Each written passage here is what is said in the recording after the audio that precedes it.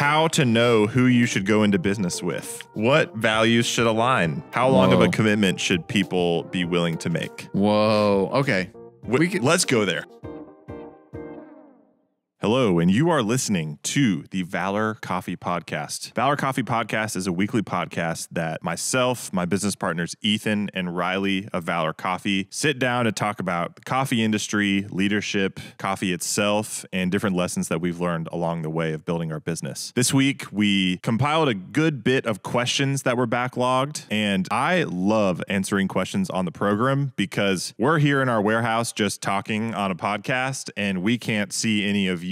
And so whenever you send in questions, it gives us a great opportunity to connect with you, answer your questions, obviously, and just continue an actual relationship that is so beneficial and refreshing and rewarding for what we're doing. We covered a few really awesome topics like how do you know who to go into business with? What should your values be? And whenever the three of us are disagreeing on something in our company, how do we debate that? And how do we decide what perspective we go with? Is it unanimous? Is it not unanimous? It was a great time. We also reviewed one of our favorite coffees that we've ever had on the program. It's a coffee from Ecuador, roasted by Little Wolf, and it is going to be one for the books. If you'd like to support the program and help us continue to do this, we have a partnership going with Clive Coffee, which is an online retailer of coffee gear. And if you use code VALOR5 at checkout, you get 5% off Eureka grinders and Luca espresso machines, which are really great espresso machines, especially for coffee carts out there. So if you want a little kickback for the program and also have a discount code that can help you with your budget when you're starting out, use Valor5 at checkout to get that 5% discount. Without further ado, let's get to the program. Hear ye, hear ye.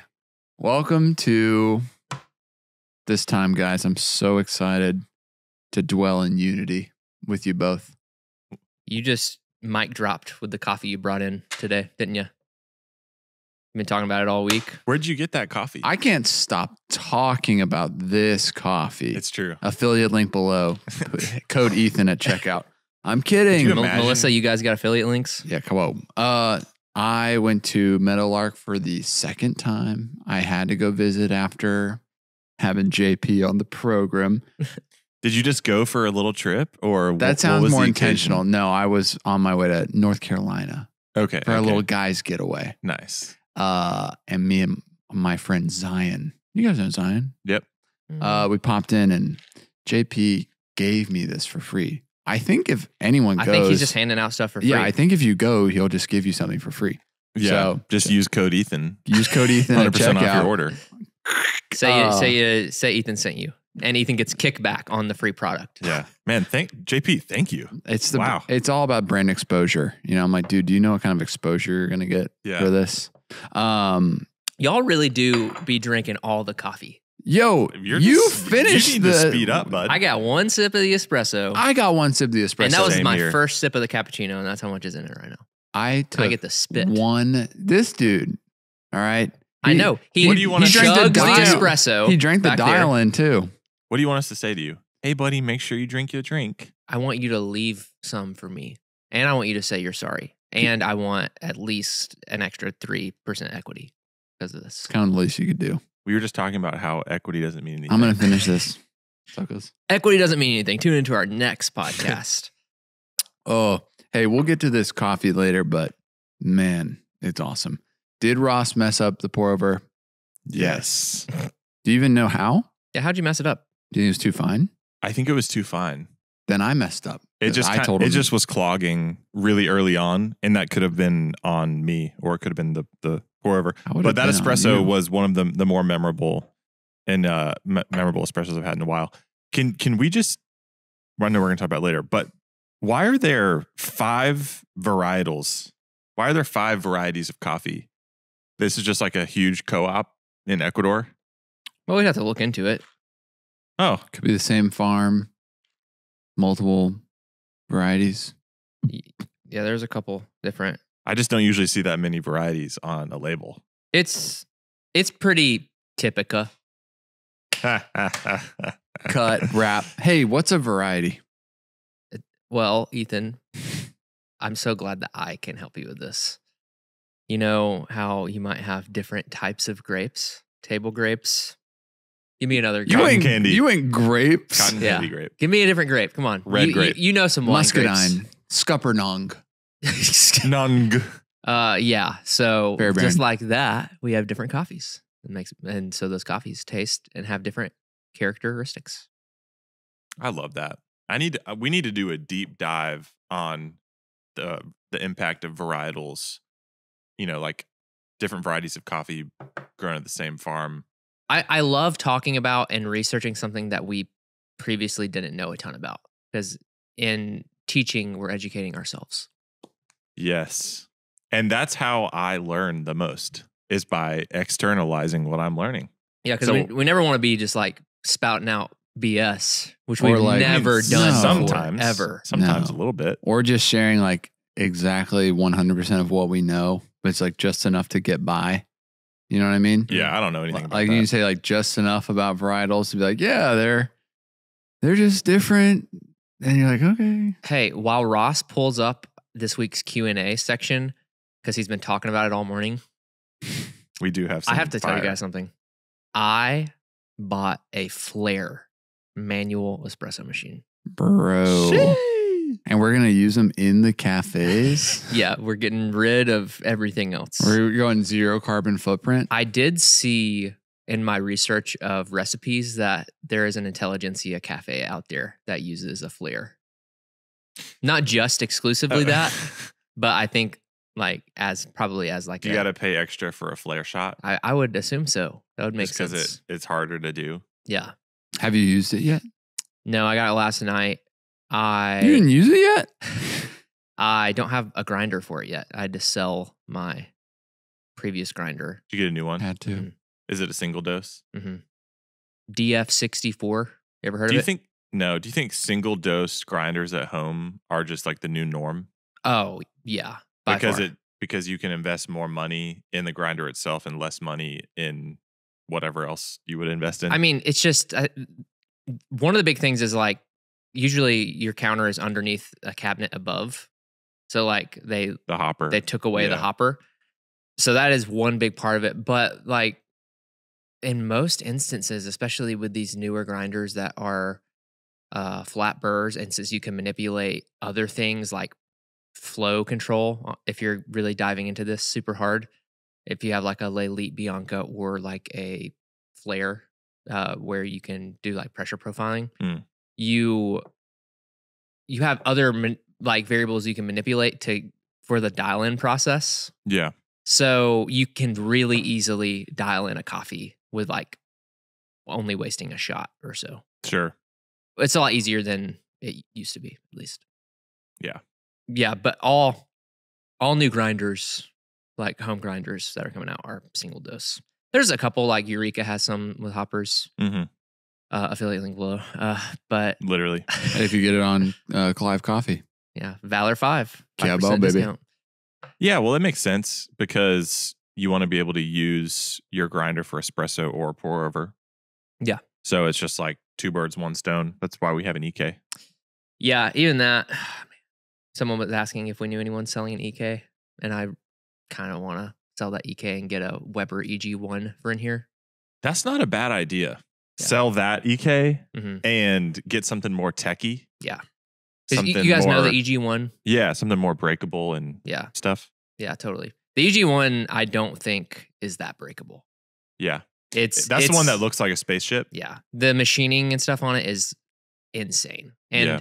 the coolest part about it to me is that at the bottom, there's like a magnetic clip that you like pull apart the magnets and the burrs are instantly exposed. Oh, nice. So it's all toolless. And even the burrs, like the burrs don't have screws. They're held in by pins on the back and magnets. So That sounds bad, but it's maybe not, I mean, not bad. in practice, It's actually good. It's fine. And it actually is good. You want to know why? Why? Because it's weird to actually have screws as a part of your burrs. Yes. That makes sense. Because then you don't have like a symmetrical burr. Like at some Yeah. points, the bean is able to go through the entire process of the burr, and then at other points, it's not. Okay. Look, Weber really hurt my feelings with the Moonraker, Is it the same Weber? Yeah. Yeah. I was thinking the same thing. but they really made me happy with their grills. What? I'm kidding. It's another Oh, I brand, see. Oh, Weber. I I get love it. grill jokes, dude. They Okay. also have the The That was bird a high thing we five. were looking at. The bird brewer, the reverse French press. Look, That looks looks hot. cool. We Yeah. got to try it. Agitation, Dude, they're French so press, expensive. Well, they'll send visual. it to us. We're Guys, influencers. if you can all just spam Weber, begging them to send us a bird. that We've we can talked so review much this crap program. on Weber. We have. So funny. It's not talking It's crap. not. It's feedback. You're right. You're right. Yeah. Feedback that they need for Moonraker version 2. And if you guys You're right. listen to the podcast with me and Lillaby, we talked about we give feedback to the people we love because we Yeah. want to see them improve. We love you, Weber. Someone Right. commented on my Moonraker video, or maybe it was my Autocomb video where I like Don't trash plug your own the channel, Moonraker. bro. Don't plug your own channel on the pod. Somebody commented and said, "You must have Parkinson's if your Moonraker looks like that," to me. Dude, And I was like, "It's not even me. What it's if you two did? different cafes." You And said- what if I did? he said, bro, leave Parkinson's out of No this. joke. Jeez That was a really Louise. rude comment. Yeah. And now People- you're getting off.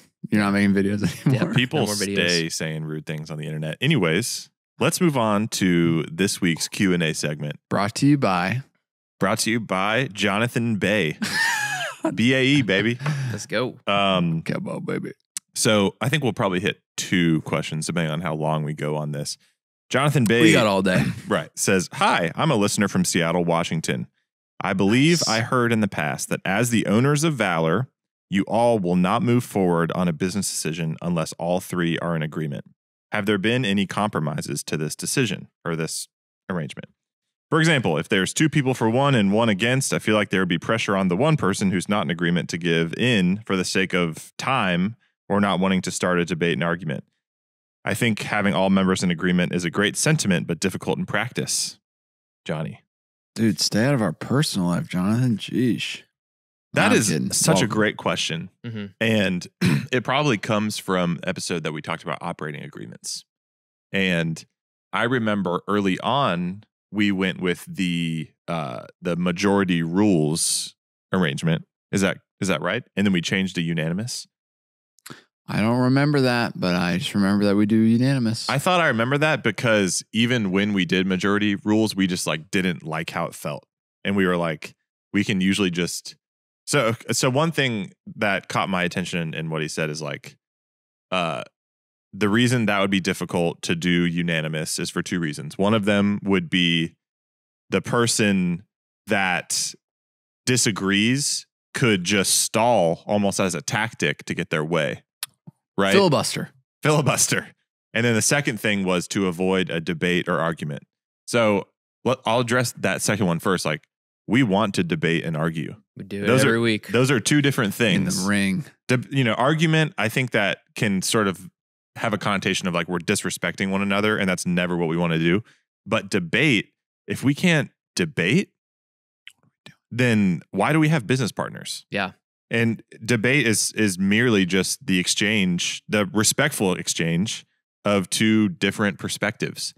And when we all have shared values at our core, which that's the reason why we have core values, we're going to come at those values from a different, the spirit. She's speaking. We got a new espresso machine back here. A Yeah. new old espresso I machine. bet you can't even hear it on the pod. They can't even hear that. But we have the shared values. We come at those values from different places, and we also have different strengths and weaknesses that we speak from.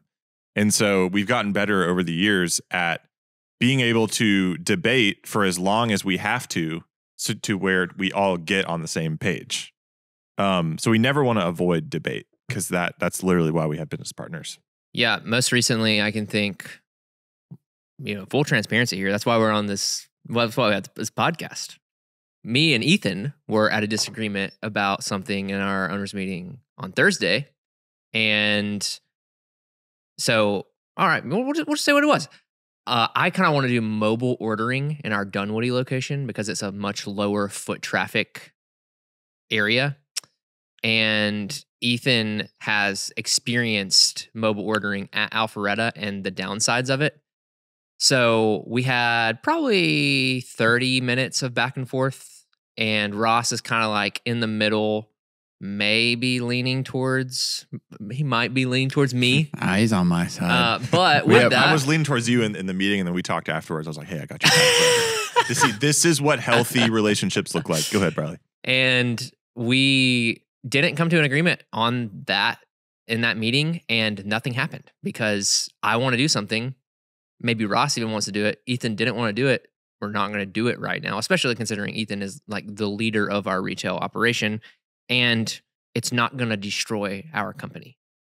And so that's expressing his first reason why it might be difficult is like, and I remember we talked about this whenever we set all this up, like what happens whenever the issue in question is a do it or not do it question? Because that's not always the question. But in this case, it is. It's do we do mobile ordering or do we not do it?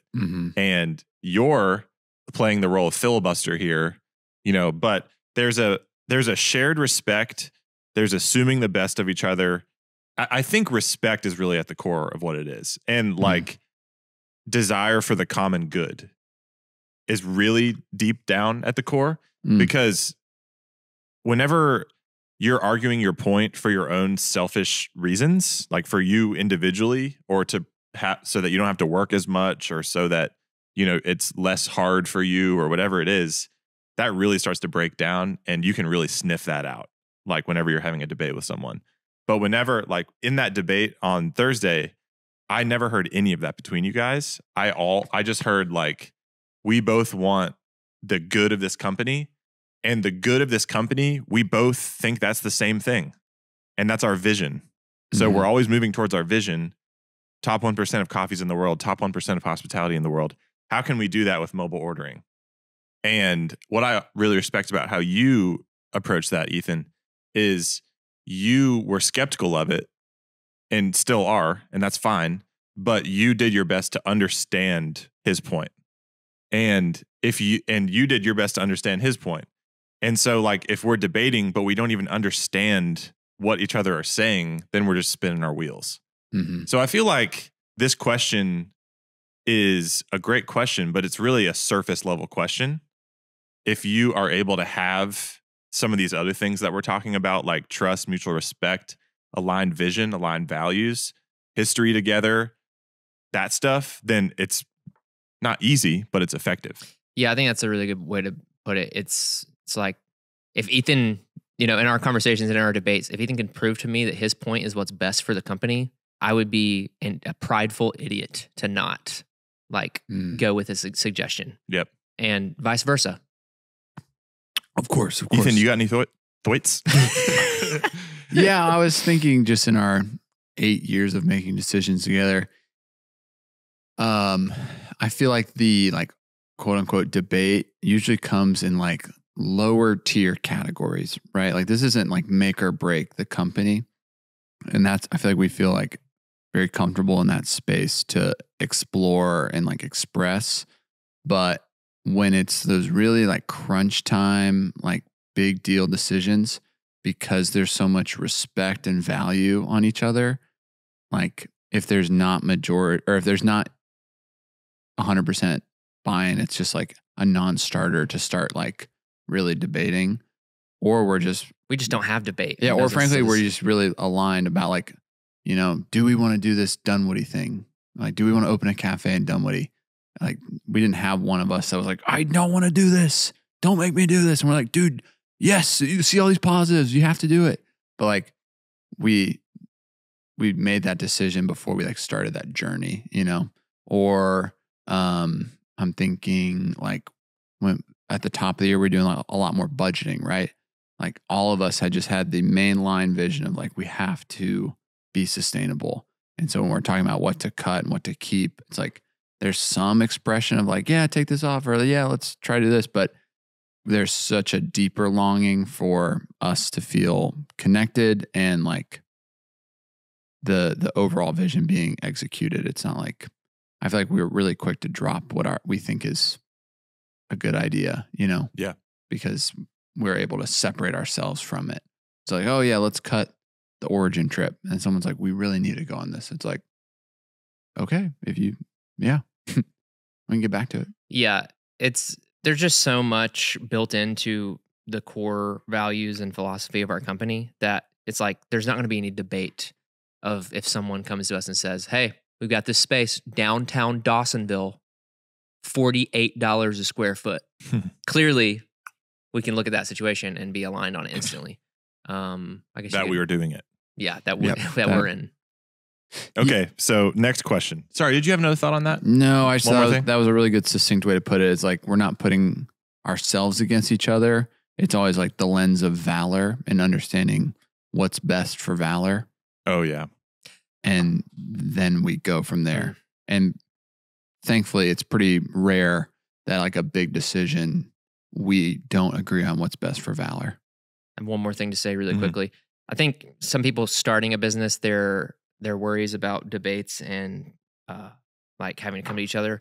A lot of times it's like approval for a purchase, which is like a big thing when you're first starting out. It's like you got to like really talk about whether you need this $200 thing. As you move along in your company, that number realistically just kind of goes up, and then you aren't really like super worried about that. Sure. I think there might be a thing between us, or in our operating group, it's probably way lower. But like at this point, I don't think Ethan tells me about a purchase unless it's like $10,000 worth of custom cups, and it's just like, this is about to happen. It's not really even like a can I. It's like, well, you kind of need it. It's like this is something we got to do. So yeah, that is something not on my mind. Like if I like sold the EK and you came in and there was a Weber EG1 sitting there, you guys would be like, what the hell? Yeah. But anyways. Yeah. I just really admire both of you. And I think the way that you're wired and the way that you think is so entertaining to me. And like it's a movie. It's kind of like a movie. You just sit back and laugh. It's like a rom-com. It's cool. And I think about how like the older you get, the more cautious you should be before you go into business with someone. Because and it's the same way with marriage. Let me just finish my point, okay? We're on a long form podcast. Nobody clip this up and take it out of context. Okay, ready, go. I'll speak from my experience. That's always safe. For me, I went into business with two goons when I was like 19 years old. I also got engaged at 19 years old and married right when we turned 20. I was such a unformed green individual, but I had a good heart. And I was a good dude. It's just I was very immature in so many ways. And so the people around me really formed me, is my point. And I formed them. Right, guys? Yeah. No way.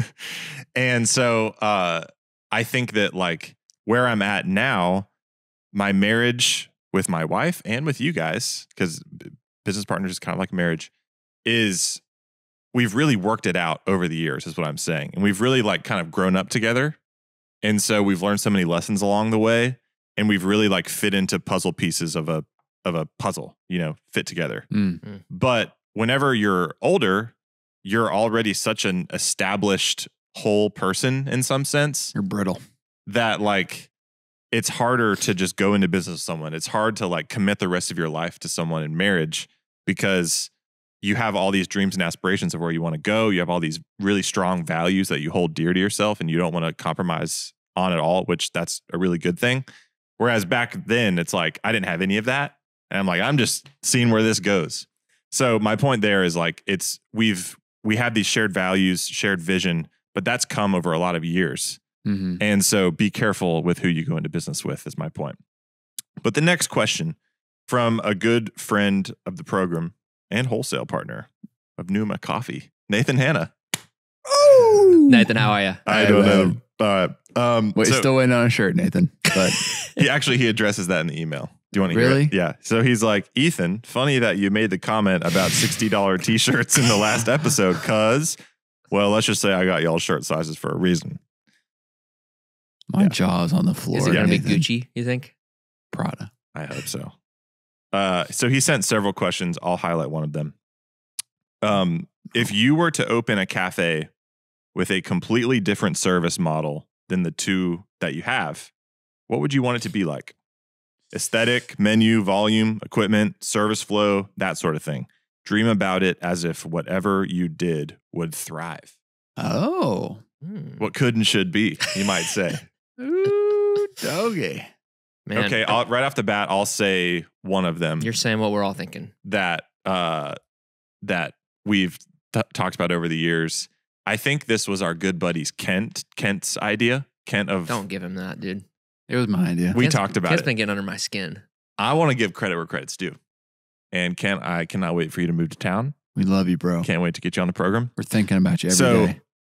Really, this is sort of in line with our vision of like excellence, empathy, this sort of balance. But you have one part of the cafe that is a sit down, slower, more intensive experience that maybe even has table service. And you've got, I was going to say a mod bar, but the mod bar is not even doing that well for us. Whatever, like a really cool, maybe like a decent, maybe a decent where you're doing this crazy pressure profiling or 3 decents beside each other. whatever it is. And you're doing a different style of coffee that's, maybe more modern, maybe even like this Ecuador with 5 varietals in it. Something like that, where it's more progressive, coffee focused, education, that sort of vibe. So that's one side of the cafe. And the other side of the cafe is like a different color, almost like, or a different design. And there's an Eversys or 2 cameo, and you're just slinging to-go drinks. And maybe there's even a drive-thru on that side of the cafe. And the focus on that side is quality, but even more than that is efficiency and speed. You've got your flavored lattes. They're still great. That's just kind of how we roll now. But really it's taking, both of our cafes are always pulled in this tension between these two concepts. So the whole idea is like, what if we could do each concept justice in a sense, fully lean into the to-go with the Eversys, fully lean into the for here education, third wave, that sort of thing, slow experience, and just let people sort of choose their journey in our coffee shop. We've talked about that a good bit, and that's what I would do. Yeah, I think I'm pretty aligned there. It might be, I'll say 2 things. One, I'd be down to open a completely drive-through operation with a 2 Eversys group head situation. And then I'm also down to open what you're saying. I think similar, if it has a drive-through, great. If not, like take our Dunwoody Cafe for reference. Like if we were going to do this concept there, like one of the corners of the space would just almost be like a different cafe in a way that has like a door front access. And then you can go in and out there to get your to-go drinks from the Eversys. And then the other part is the sit-in cafe and where you get your drinks on a more semi-auto espresso machine. I like that idea. I think it could be cool in the right place. Do you guys hear about Onyx having a robot outside of their cafe that can make drinks 24/7? No, like a vending machine? Yeah. Is it an Eversys? Dude, I think it's called Bionics. That's tight. Bionics for Onyx Coffee. Are you kidding me? Whoa. Come on. We should look into that more. One robot, please. That's kind of awesome. The coffee world is falling apart because DeLonghi purchased like a majority stake in La Marzocco or something of those sorts. Really? Yeah, and DeLonghi also owns Eversys. Wow. And they have made clear their plans to have the companies overlap. Wow. And all of these like home baristas and all the YouTube baristas and stuff are like losing their mind about the craft of coffee. Man, and I'm like, bring it on. Because you're still going to have the craft and the semi-auto stuff. Yeah. But for us in a cafe experience, that just enables our baristas to do other things that are really, really cool. A better looking Eversys in a cafe. Yeah. Yeah, that's what I'm thinking about. Disguised as a Linea. We're going to be straight up with you guys. Dude, like, yes, press a button. The reason we don't have an Eversys is because of the way they look. And yeah, they're pretty dang expensive too. And because of the price. But I would say when that changes, it's really going to change the conversation for us. And then even like what we recommend to some of our wholesale partners out there. Yeah. And, a lot of times that type of machine would be perfect for someone's starting up, but kind of hard to suggest when they look really ugly. Yeah. I mean, where my mind went was less of like La Marzocco machines, getting more super auto. But I was like, no, the other way around. I want the Eversys machine to start looking more like a Strata, kind of a la Mavam, how Mavam has that super auto where it looks just like their normal machines. And you just press a button and espresso comes out. Hey, I'll just say something a little different because that was my first thought, that cafe concept. But maybe just going to Meadowlark and even the prompt of like, if I received it as like if I was going to do my own thing or something, I kind of been liking that like smaller 1 to 2 person espresso bar, very few seats in like a small downtown model where it's like everybody knows it's just like you come get the coffee, say what's up, and you roll. Yeah.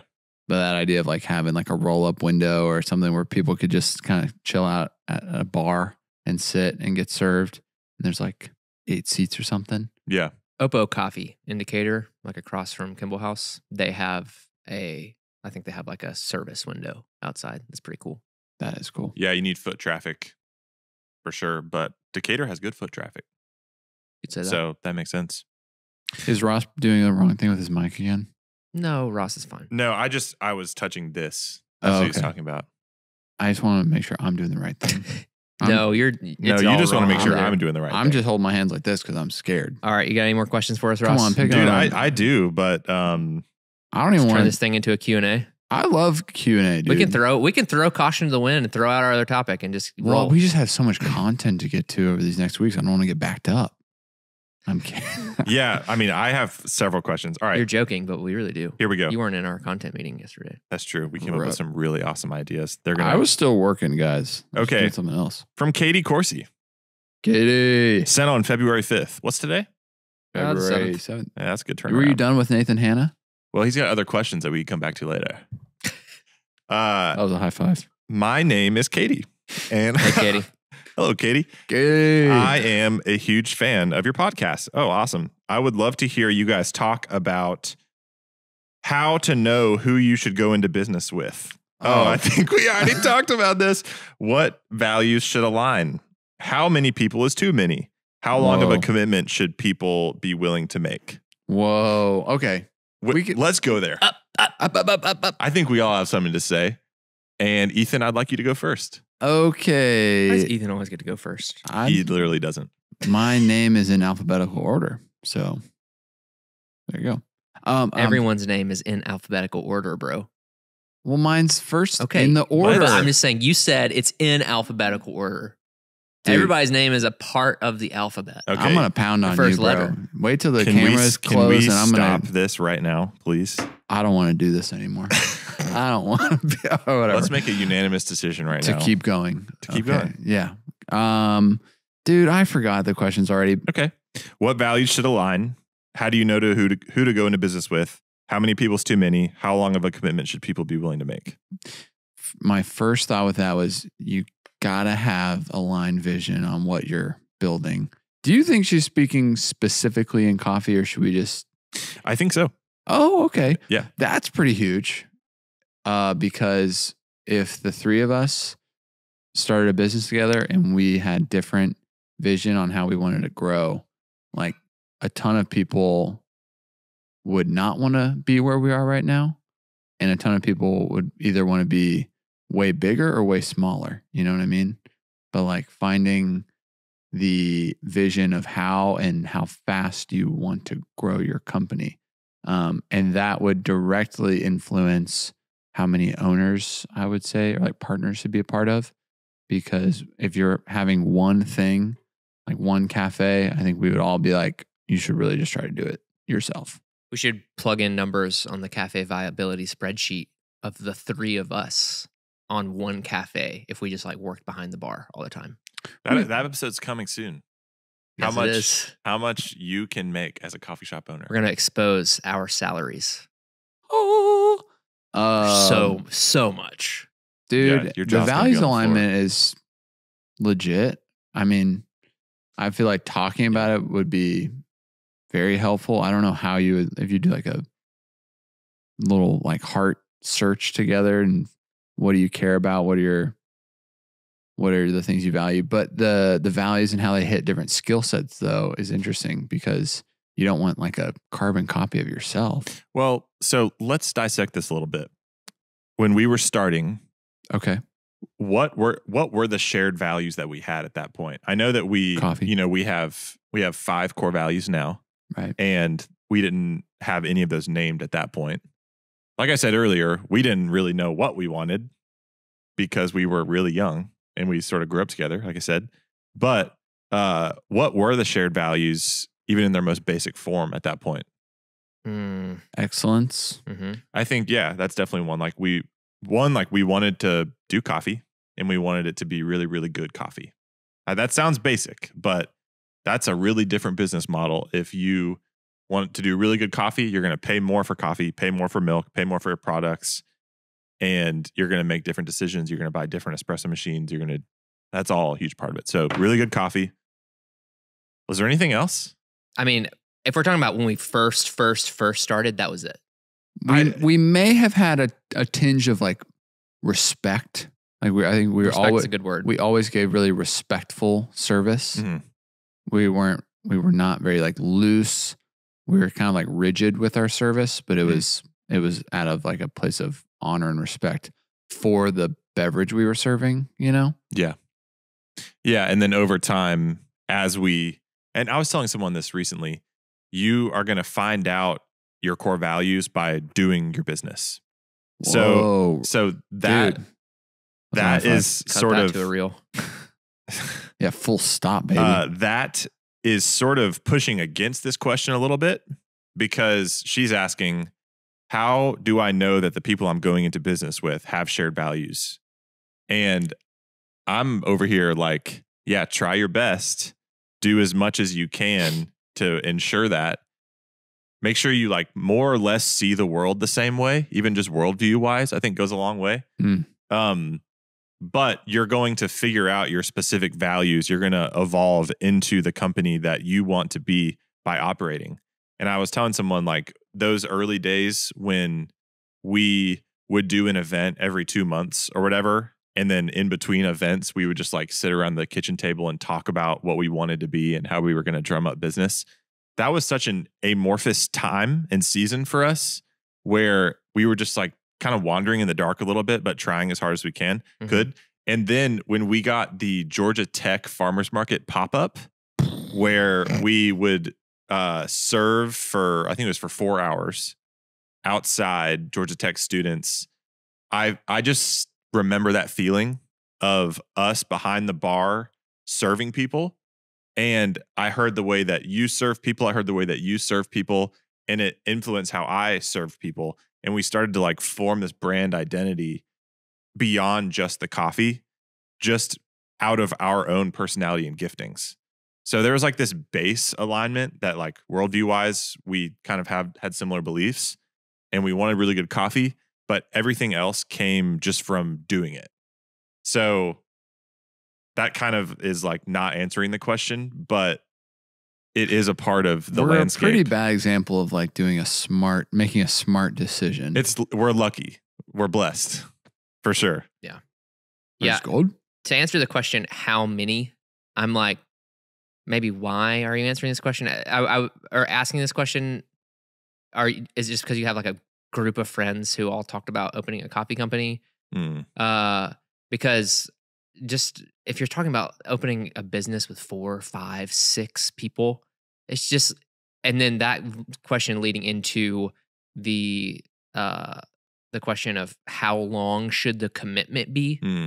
You shouldn't, if you start a business with someone, you should not be thinking about your exit, unless that is your goal of the company, to sell the company. Then switch industries. But I wouldn't, if I was starting a coffee company and Ethan was like, yeah, you got me for 2 years, I just wouldn't start the company with him. Yeah, that's legit. Yeah, and I think to zoom in on that a little bit, it's less about duration in time and more about what purpose or function is this pursuit and endeavor serving in your life. Yeah. Because for us, it was like, we want to make this our career because we love coffee. But that may not always be the case. There's not one right answer. But being aligned on that, I think, is really important. If you're talking about starting a business with someone who's only going to give you a short-term commitment, at that point, I'm like, why would you even start the business with them? Why wouldn't you go out and search for an equity investor who's going to actually bring the thing you really need Money. up front, Yeah. money to the table Whoa. to where you can like grow a lot faster? Totally. That's good. That's good. Thanks for the question, Katie. Obviously, you want your equity investor to be values aligned as well. You don't want to give up all the control of your company, but that's just kind of what comes to mind. I've got one. Yeah.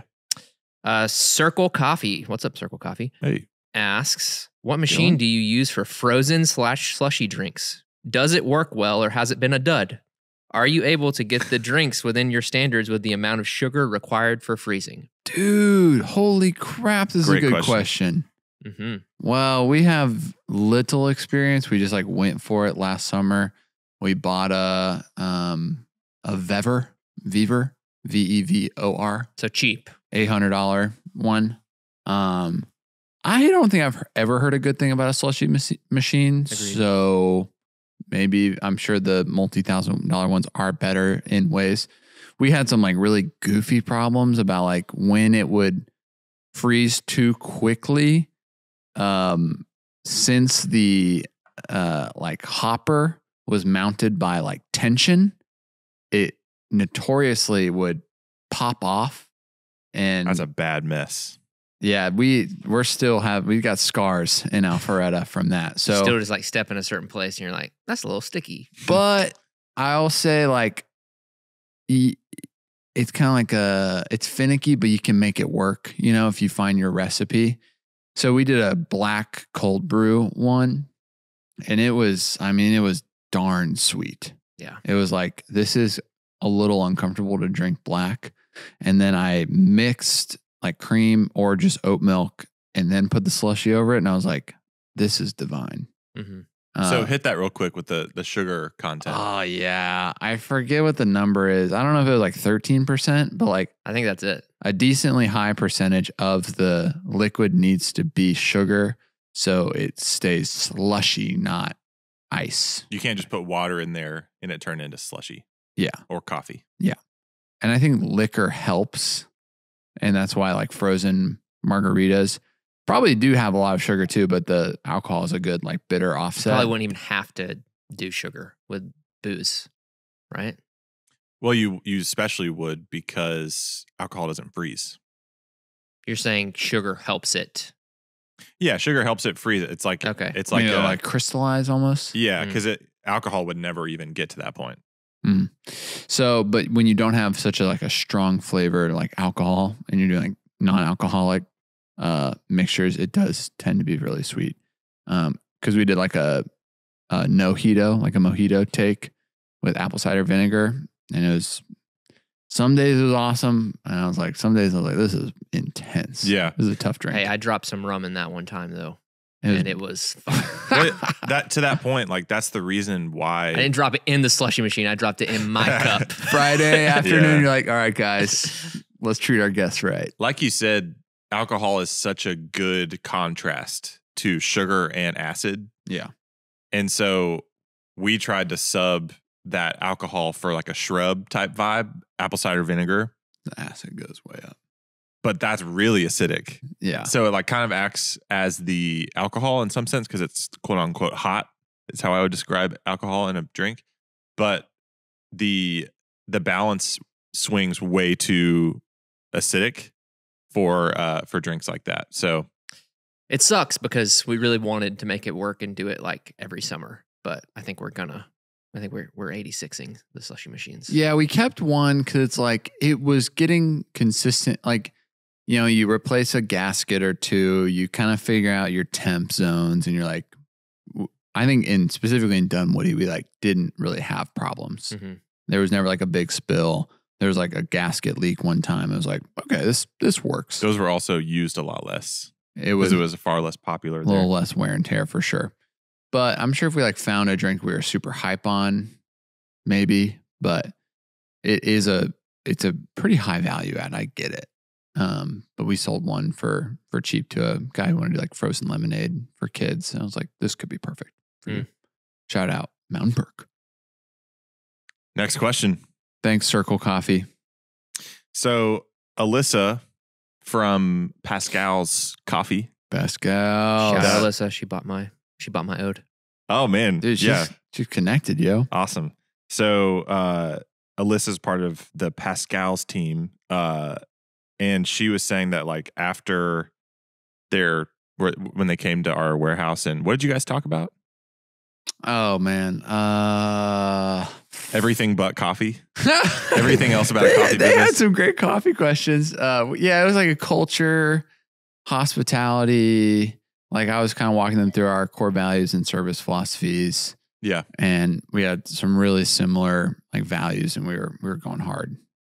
Yeah, which is something that, but this is a little ad read here, but something that we absolutely love to do, especially for wholesale partners in the Southeast that can handle a day trip to North Atlanta. We're about 30, 40 minutes north of Atlanta without traffic, but that's never. Just sitting down in our conference room and fully opening up our book and just being able to talk about any experience that we've learned. We really try to be generous with information on this program, but what you miss on the program is like us being able to apply that information to your specific situation. Not that we're claiming have all the answers and the one-stop shop way to have a successful coffee business, but we get to lean on each other as leaders in the coffee industry and share our experiences, which makes us better together. So that's one of the things we love to do in our wholesale program. So she came in and did that here with the Pascal's crew. And she had some questions after that. And it's about coffee. Hey, What's the best method for changing grind size on espresso or other brewing devices? I don't want to go finer, but sometimes it feels like I have no choice. Crying emoji.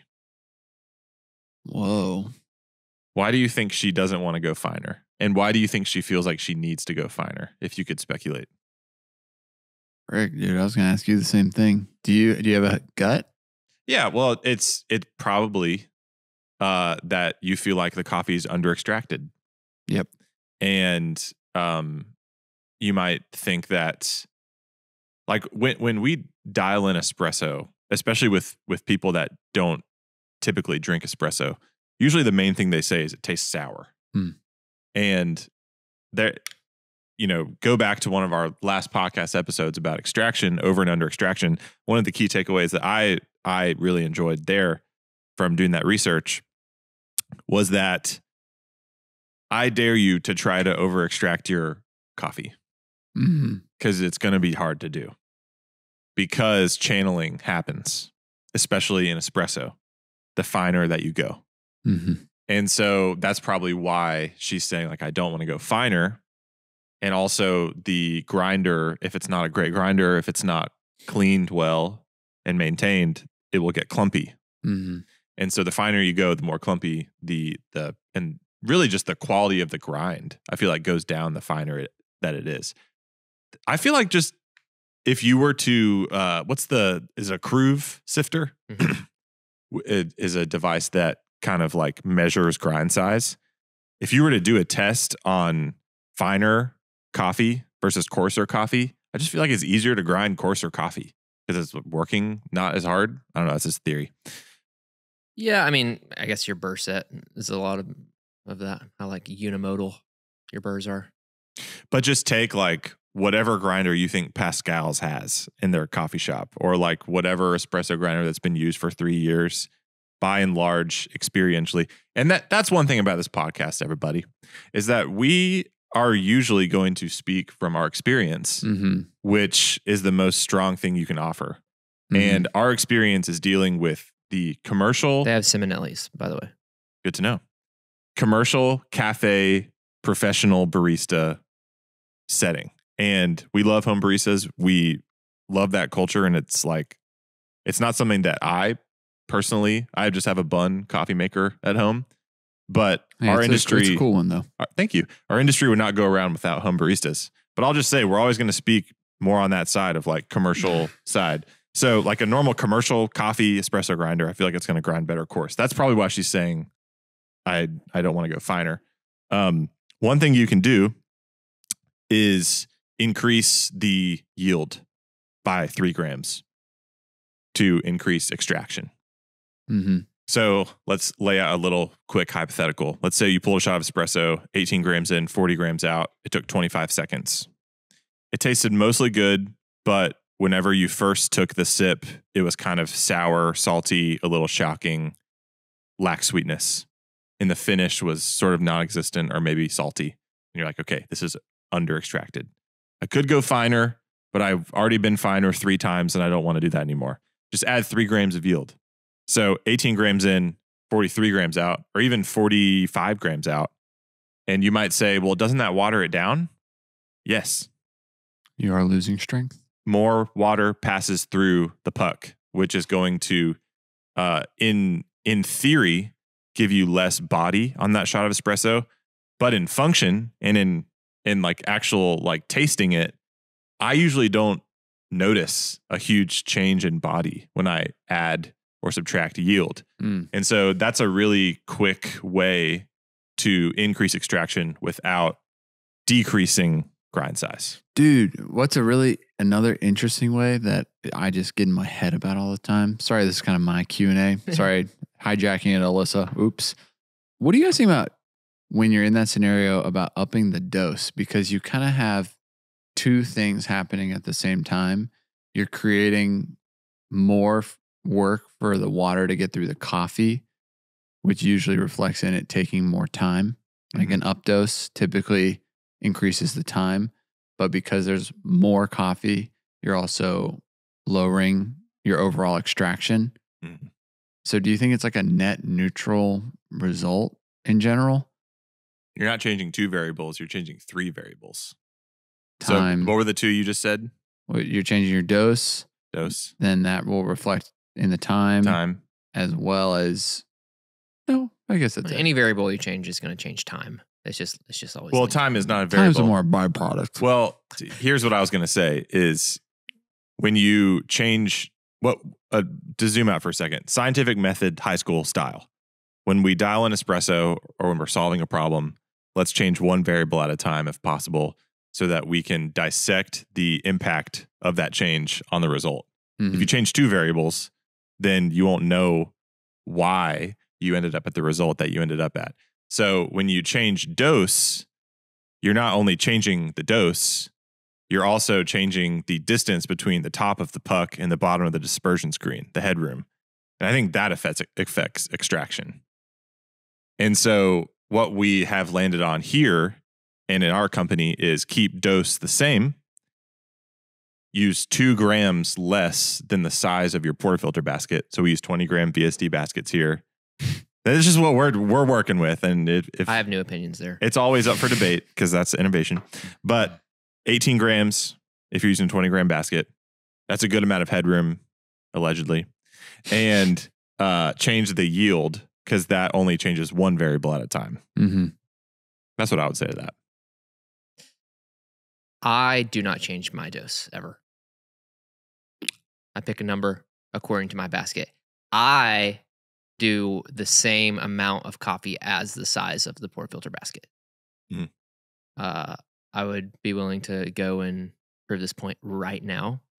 But I think if I grabbed an 18-gram VST basket and I did 18 grams in it, it would be the perfect amount of headroom. I mean, that makes sense because that's what the number that's on it. Yeah. I think 20 to 18 with 20 is too much headroom. We should do some testing. And it's just like chaos in there. Yeah. And maybe the puck can get sucked up, more channeling around Yeah, I it. think some other geniuses out there have I'm being serious when I say genius. That sounded very sarcastic. Have more videos about what that does for extraction. But I think that having too much or too little headroom is going to cause the issues. And I did a test like a couple days ago on 18 grams in an 18-gram basket, and it looked visually perfect. Yeah. Here's one thing you really want to avoid. the bottom of the dispersion screen and the little screw that goes through the screen touching your coffee puck, especially when that coffee puck is dry. Mhm. That means you have too much coffee in your basket. Yeah. And that, like, having this bottomless portafilter around has really showed me how possible and probable channeling is. And so if you have anything touching that coffee puck, especially a screw, it's going to channel immediately. Something just to get back to Alyssa's original question was if you, talking about channeling, if you keep finding the grind, you're just also increasing the likelihood that you're going to channel your shot. And I think we all know that frustration of like, you keep tightening up and then you keep tasting it and you're like, this tastes terrible because you're tasting uneven extraction. You're getting over extraction in some areas and then under extraction in the others. So I think we talked about that a lot in one of the extraction podcasts about like really working on technique to ensuring you're not channeling anything. I would also be interested to know, there's so many variables. Oh, Right before we sold the Strata, I pulled shots using VST versus non-VST baskets because VST are higher flow baskets because they have more holes. And the exact same shot, like ground the same way, completely different times. Mhm. So if you want to be able to grind finer, which I think you want to be able to grind as fine as you can before you channel. If you want to be able to grind finer, a lot of it depends on the basket you use. So I would go for a more high flow basket. Have you guys seen these like Swerks designs or Weber Workshops newer baskets that are, A little bit, they have holes that reach all the way to the edge? which makes sense. Yeah, Like, it makes a ton of sense. You can also get away with, instead of doing that, you can just use a paper filter at the bottom on any basket and it's going to change. Like, I bet you if I pulled a shot with two different baskets, paper filter on the bottom, they would be a lot more similar because the paper filter helps saturate the basket to the edges. Yeah. So it kind of does the same thing, but those baskets with the holes all the way to the edge, like the flow, like the shots look crazy if you're using a bottomless portafilter. They don't look very good, but the extraction yield is amazing. wow. Yeah, really the theme here is relying less on the grinder to be your end all be all, key to success with extraction, and really being as thorough as you possibly can with your technique. And another part of that is WDT. Like if your puck is really clumpy, then again, puck integrity is going to go down because those clumps are going to have greater density than not clumps.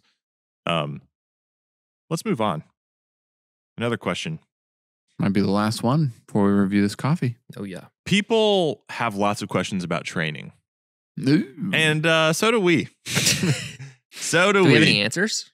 Oh, yeah. Again, we can speak from our experience. Oh, well, let me read the question. Training. Where to begin? How much inline training do you do? I would think inline means like In the cafe? behind the bar, over the shoulder type stuff like that. Once an employee is, quote, up to speed, end quote, how do you go back and reinforce? So there's two questions there. Maybe we could just sort of like, as of right now, talk about our training philosophy and method when taking someone who has never worked behind the bar before to like, they can operate every position in our cafe. Even if that's a long journey in days and months, but what's our general method there? And then after that, we'll hit the, how do you go back and reinforce that initial training? Ethan? Great question, man. Great question. Well, we usually allot like 2 business weeks for someone's onboarding. Day 1 is like culture orientation, paperwork, getting the lay of the land, maybe even laying out what training is going to look like, getting expectations ready. And the expectation is, hey, we're going to work through all of these different positions we've built out in the cafe, and the training is going to be oriented to you succeeding in those positions. And there's going to be a lot of how in the beginning, and we're going to try to match with as much why as we can. But the most important thing is that you learn like how to do it and some deep fundamental whys of coffee, you know. And some people learn by doing a lot more, and some people are a lot more heady and just want to talk. So doing like some flexibility, and like maybe if someone learns a lot more by like deeper understanding, we'll have more time in the lab and be like, this is what's happening when the espresso is happening or like being made, versus like, yep, just 18, you got to make sure it's even. And then they do it and they're like, oh yeah, I think I got it. And then you can work from there. But yeah, it is an interesting window, right? Because this is just to back up a second, but usually we were talking about this just earlier, but you're training and hiring someone because you're probably short staffed. So there's like this, can we get them on the bar? Can we get them ready to roll? But it's like, how do we make sure they're as ready as they'll be? But also, I don't know how you guys out there do your training, but it's like, we don't have them pull from the tips until they're a piece of the program, you know? So they're just making their flat hourly. And so no one wants to do that forever. So it's like, how do we know all that, but also make sure that we've given them enough time and like shadowing to get the ropes. So I would say probably like 20 to 30% is like bar lab time, like away from the bar. So that would probably be 2 to 3 days of being here, and then probably 6 to 7 days of being shadowed and shadowing the team in action in the space. Because the reality is they are by the end of the 2 weeks, they just need to know our menu and operate concierge. They need to know how to make espresso so they can be brewer. And then they need to just understand the layout of the space and the bar flow so that they can be a good like bar back support. They're not jumping into the like drink creation, latte art, expo realm. And that saves us a lot of time there. But what you're saying in point number 2 is like, how do you maybe continue to push them is a big part of that as well. And I think that's where that's where we're trying to grow, is like, what does it look like after the training to just continue to make these mile markers and these milestones so that someone can keep growing with that almost on like a rapid pace. That, unfortunately, we've left a lot up to the hunger level of that employee, right? Like if someone's really into coffee and like really wants to grow, we can like give them some things to chew on, but be doing better about continuing to push. And that's where just day-to-day feedback, head coaches, leadership come in of like every day being like, this is how I want to get better today. Having a play of the day, having like a post-shift debrief with your team of how was working with me, how could I have been better, what was working, what was not working. That's kind of like the battleground for that, like continue to reinforce, and having a clear message from your like overall company of we want to have consistency. We want to do things the same way. And that really helps prevent a lot of people from just finding like their way of doing things, you know, and that being a perpetual path that everybody starts to veer off from. But if we are always fighting for consistency, that means that we're going to be talking about the way that we tamp or the way that we steam milk or the recipes we use in the drinks. And that is awesome. Last point on that. I think these post-shift debriefs, I don't really know how often they happen, but I know that when they do, it is valuable for so many reasons. It's electric. Because I heard someone say early on that like the number one definer of your culture and excellence will be how much you allow. So like if somebody's doing a wrong thing that you train them not to do, then if you allow that to happen, then first of all, they're trying to do better because the boss is there. Yep.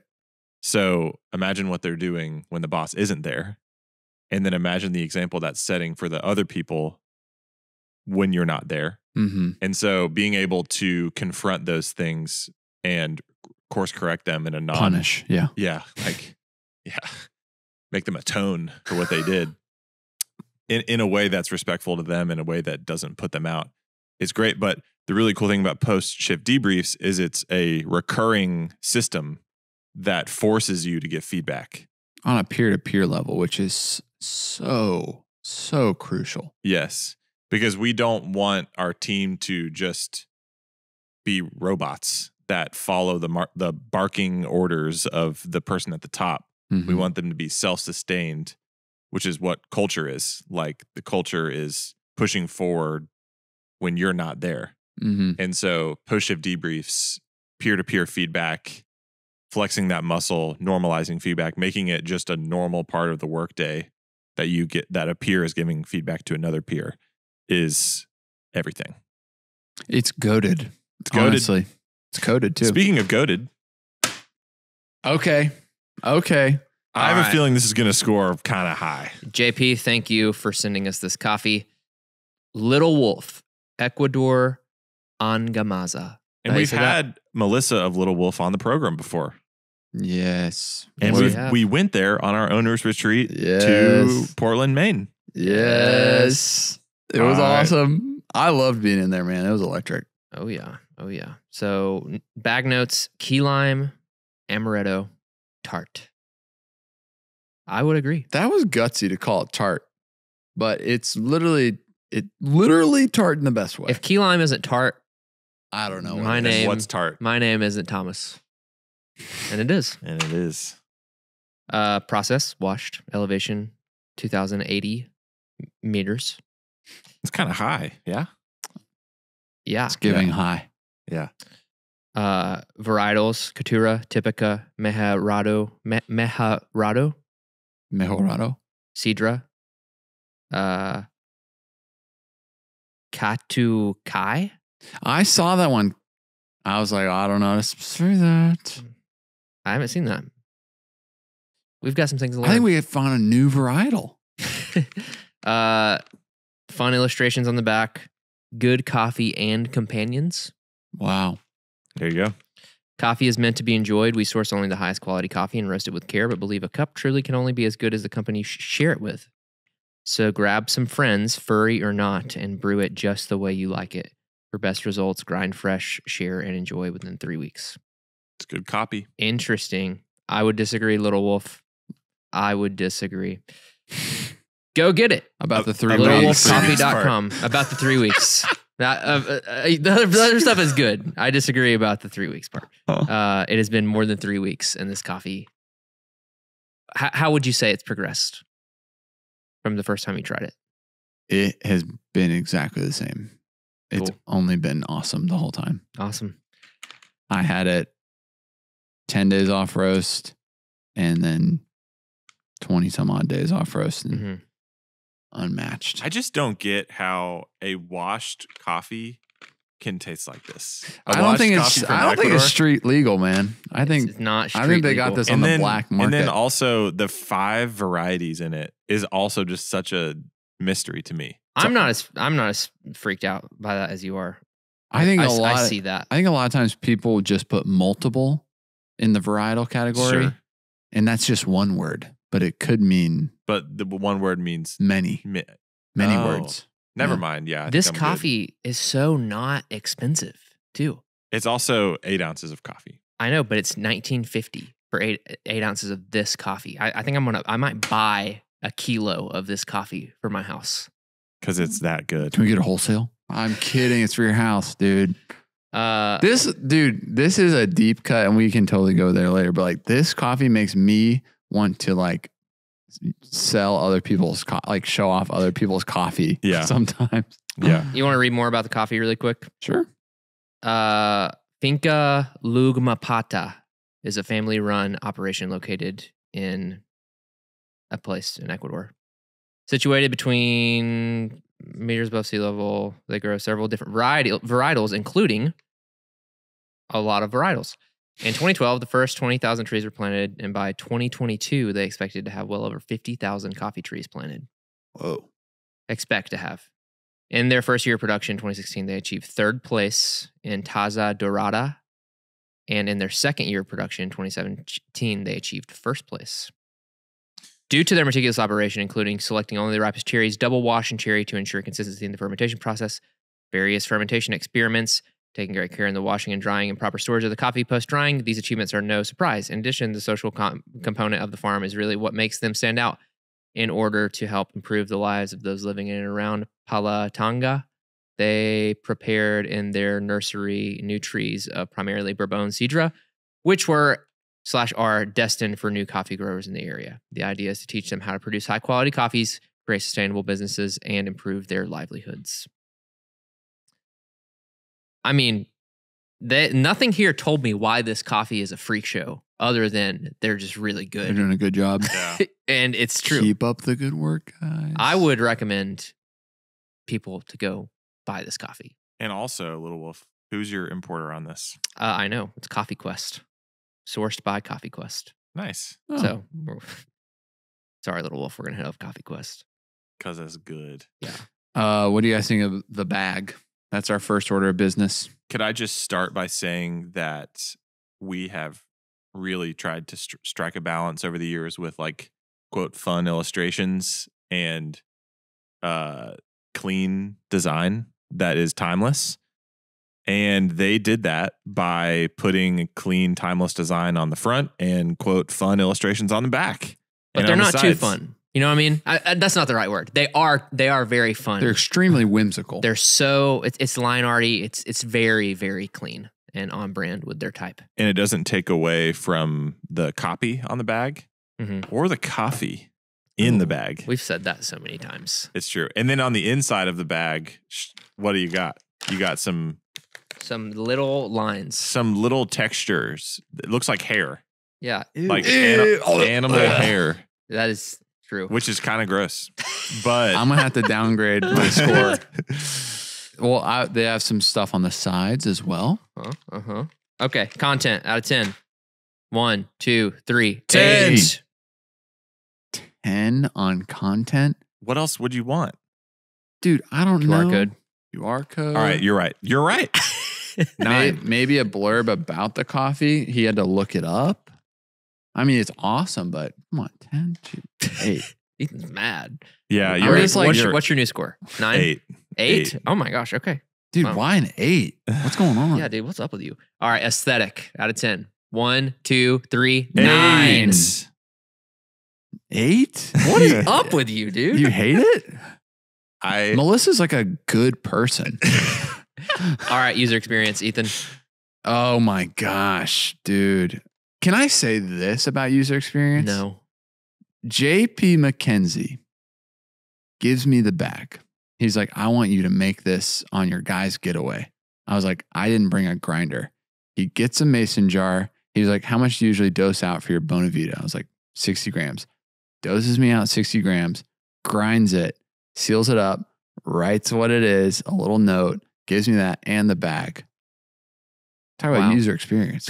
You didn't even have to open it. So the point That's is, ultimate you user don't know. experience. The point is, he's a great guy. All right? We're gonna give it a 4. It's got a zipper. It's got a zipper. Nothing tears.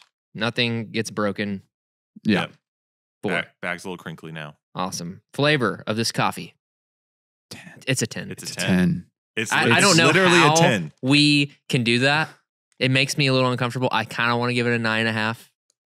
I'm going to say 9. I'm going to bring it down to 9.5. So there's room to grow. Yeah, fine. I mean, it is really an impressive coffee. It is. JP told you it was in his top 5. It's in my top 5. For sure. Yeah. Dibs. Just because Claimed. it is a washed coffee from Ecuador. That really factors in for me. That's awesome. Enjoyability, 10. 10. Yeah. I'm going to go 10 on enjoyability. Uh-oh. I'm excited. Oh, the crunch. Uh-oh. This might really tank their score. That's true. Gotta get all these different varietals. Do you guys remember what roaster they roast on? Probat. Probably. Okay. It's on the side of their bag. Kind of. Oh, yeah. Just a roaster. That's smiling. Yeah. That crunch tastes exactly like the coffee. Yeah. Let's go. You don't get to say what our score is. No, I'm gonna say what the score is. I'm just kidding. All right. 1, 2, 3, 4. Dialed. I could have said what the score was. I would have been right. It's true. It's true. Check this out. Yo. Dude, bottle flips. So cool. That was another high five.